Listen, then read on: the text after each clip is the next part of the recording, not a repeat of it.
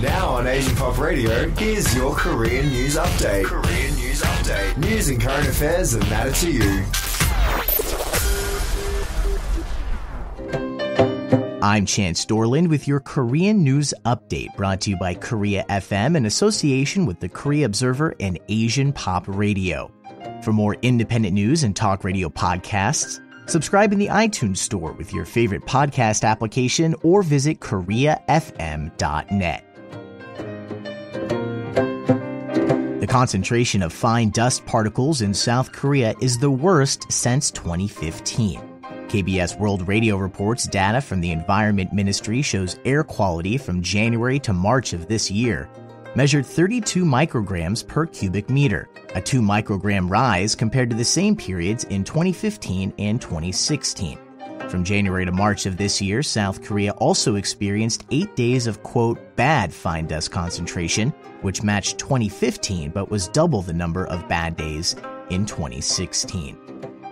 Yonhap also reports that South Koreans have filed a lawsuit against the governments of Seoul and Beijing to seek compensation for mental stress they've experienced due to fine dust particles in the air. The Korea Green Foundation filed the suit that seeks 3 million won, or $2,600 for the 5 plaintiffs and 2 representatives named in the complaint. South Korea's military has successfully test-fired a ballistic missile with a range of 800 kilometers.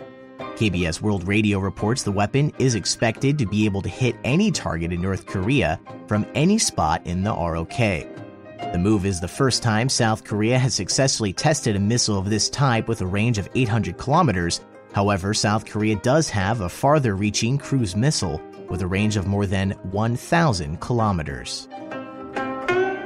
A Colombian expat living in Busan has been thrust into the spotlight after claiming discrimination by South Korean police through a Facebook post.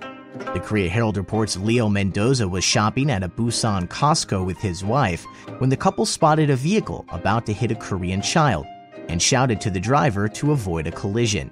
Mendoza and his wife then reportedly criticized the family of the young child for not being aware of the impending accident, which then led to the child's grandfather shouting racially charged slurs at the couple and eventually knocking Mendoza to the ground.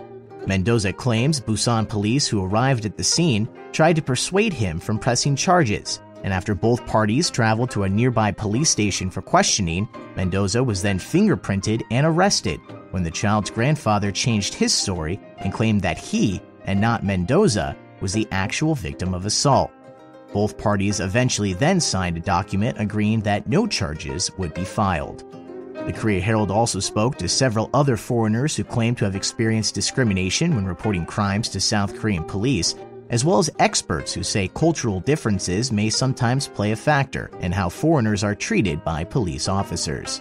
Within a day of the incident, Mendoza took to Facebook to share his version of events, noting that South Korean police, quote, never side with a foreigner against a fellow Korean, and suggesting that foreigners should avoid confrontation with Koreans and even refrain from helping strangers in order to prevent being charged with a crime.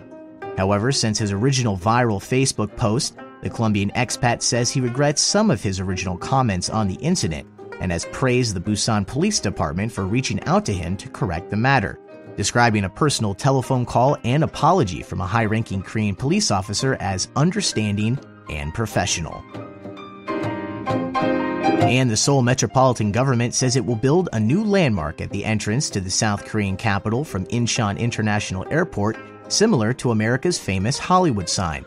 The Chosun Ilbo reports the new project will spell out Seoul in capital letters, taller than Hollywood's iconic sign, and will be only 7 meters shorter in length. The Seoul sign is scheduled to be completed by October of this year. Subscribe to the Korea FM Talk Radio and News Podcast in iTunes or your favorite podcasting app. And for more news, talk radio, and independent music from the Korean Peninsula, visit koreafm.net. I'm Chance Dorland.